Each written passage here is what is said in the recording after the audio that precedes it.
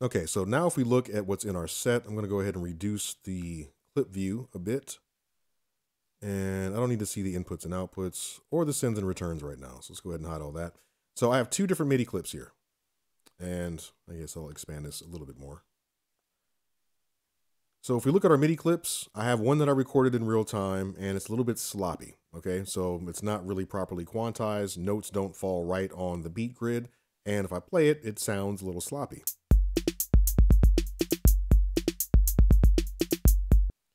On the other hand, we have the second clip where I drew everything in using the draw mode and everything's locked right on the beat.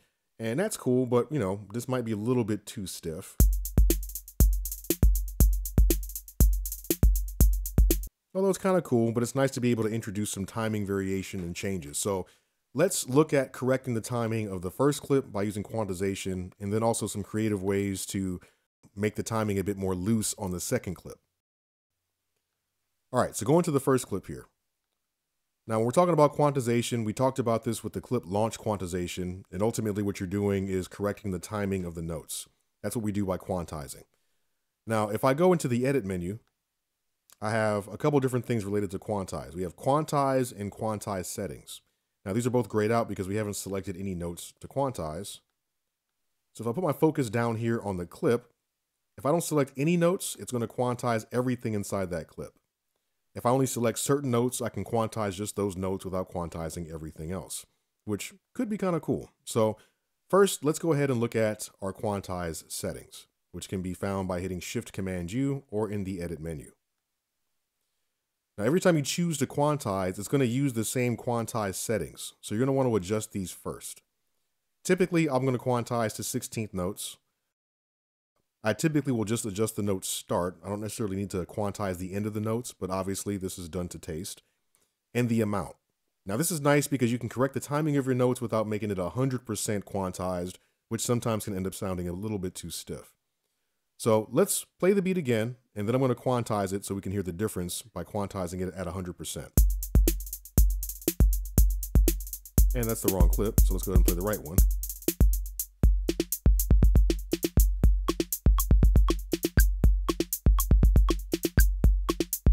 I actually don't mind the wonkiness of this, but again, we're going to quantize it so we can hear the difference.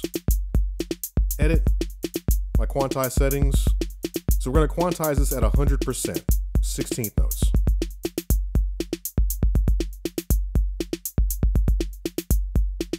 So now the timing is perfect, everything's perfectly on the grid, but it just feels a little bit too stiff to me. So let's go ahead and undo that, Command-Z. And let's try to quantize this at something less than 100%. So this time I'm going to go to my quantize settings by using the shortcut Shift-Command-U. And let's quantize this at maybe 70%. Let's hear the result of that.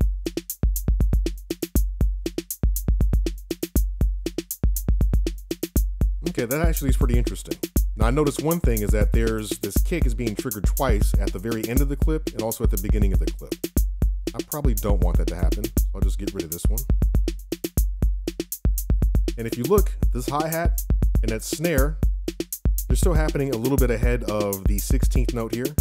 And you can see they're both not even quantized by the same amount. So reducing the quantization percentage can give you some more natural sounding results while still correcting the timing of the majority of the notes. Now let's step back again. I'm going to un-quantize all this stuff. And like I said, we don't have to quantize every single note. So let's say maybe I only want to quantize the snares. In fact, maybe I only want to quantize the snare that hits on the second and fourth beat.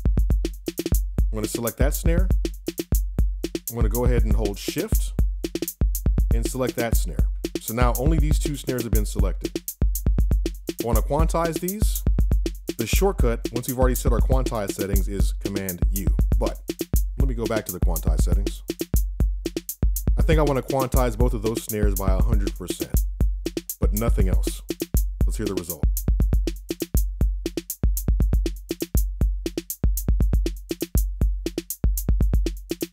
See, another nice little secret is that sometimes if the snares are on beat or just the snare hits on the second and fourth beat, everything else can be a little bit off, and the snare is the thing that keeps the timing right. Sometimes it's a matter of just having a kick drum that falls right on the one of every single bar, and then everything else can be totally off. But having that kick as your anchor basically establishes the timing and the tempo and the feel for the beat. So don't feel like everything has to be perfectly quantized. Now let's look at this from a different perspective. We're going to go down to our second clip, the one where everything is perfectly quantized. Let's go ahead and play this.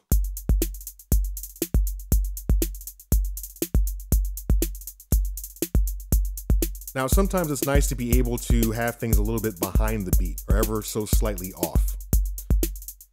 If we right click inside of the clip here, we have options for our grid. An adaptive grid means that the further in or out you zoom, the resolution for the grid is going to change. With a fixed grid, it doesn't matter how far in or out you zoom, the clip resolution, the grid resolution is always going to be the same. But you can also just turn the grid off. Now, if we do that, I can move these notes freely wherever I want. Now, another thing to keep in mind is that we can also deactivate notes by selecting them and simply pressing 0. So I've deactivated that hi-hat. I'm going to deactivate this hi-hat. And actually, no, we'll leave that one there. I'm going to deactivate this hi-hat. I'm deactivating the hi-hats that hit at the same time as the snare. And in fact, I'm going to deactivate every hi-hat that hits at the same time as another sound.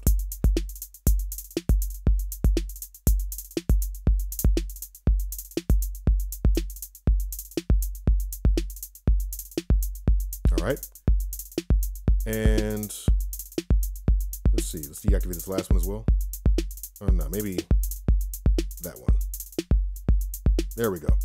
All right, so now what I want to do is I'm going to take these snares and just move them slightly behind the beat. I'm going to zoom in some. So I don't have a grid that I'm stuck with, so just a little bit behind the beat.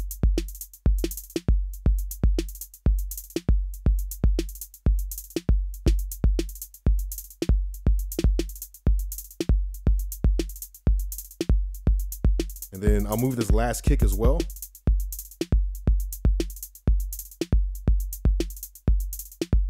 So by doing that, I'm introducing our own little unique sort of swing or rhythm.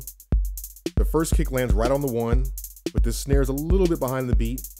This snare is behind the beat. The kick after it's a little bit behind the beat. So it's going to make it feel like we're kind of approaching the one a bit faster. Normally you're expecting this snare to be on this line. This kick would be a little bit earlier, which is going to give us more space between the last kick and the first kick.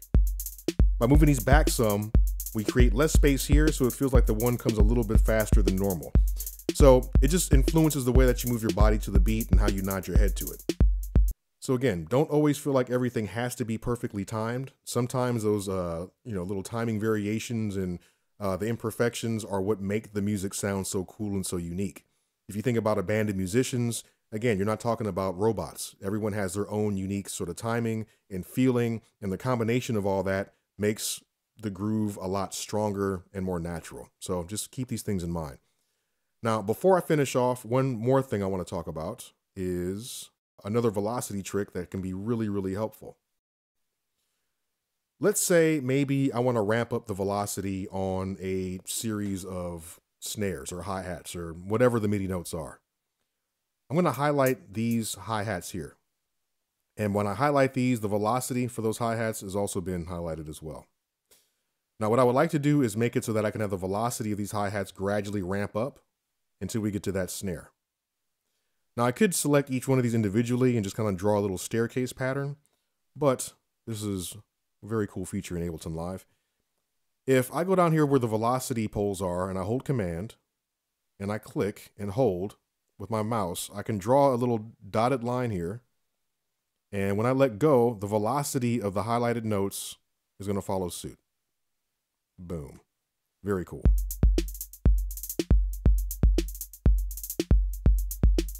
Now, this is extremely useful if you want to do a snare roll, if you're doing some sort of build-up, which is a very, EDM-ish kind of thing to do. I don't like the term EDM, but it's used a lot. So I think when I say that, you know what I'm talking about. And if you want to do the typical snare build-up, this is a very easy way to do it, where you can just put the snare in every, quarter note, eighth note, 16th note, and then just gradually build the velocity by selecting the snares in the clip, holding Command, click, and then drag, make a nice little line like that.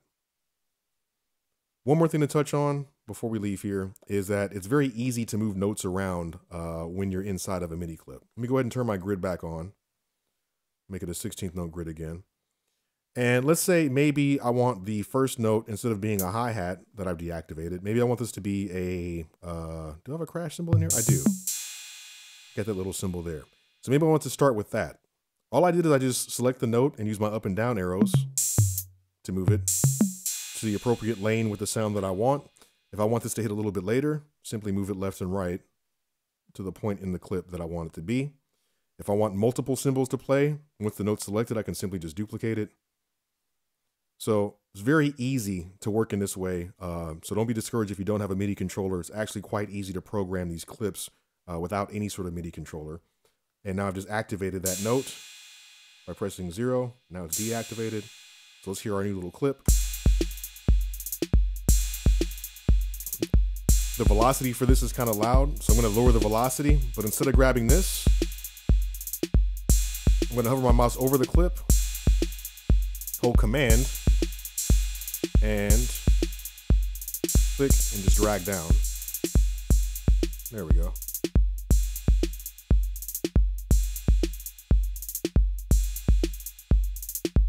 And at this point, if I feel like I move these notes back too far, I can always go back to my quantize settings and quantize this, but not at 100%.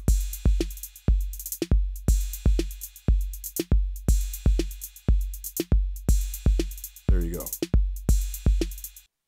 Okay. Last but not least, since we're talking about quantization, if I want to record something in real time and don't want to worry about quantizing it after the fact, I always have the option in my edit menu to turn on record quantization, which is here. Typically, I have this on and set to 16th notes. So if I enable this and I go to another clip slot, let's go ahead and record something different. And this time, you'll notice that when I'm done, everything's going to be quantized as I record. So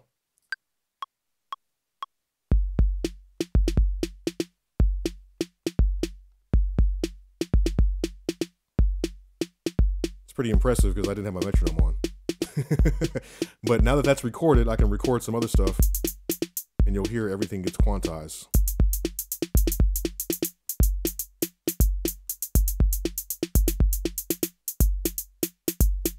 The last thing I recorded was the hi-hats. I can easily bring the velocity for all of those down now because they were all selected since it's the last thing I recorded.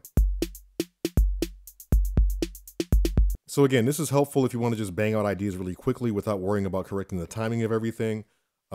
That way you can capture stuff and have it still sound on beat. Sometimes if things are too offbeat, it can be a little bit jarring. So now we have a few different MIDI clips with a few different variations on our little beat. Let's see what else we can do with these clips.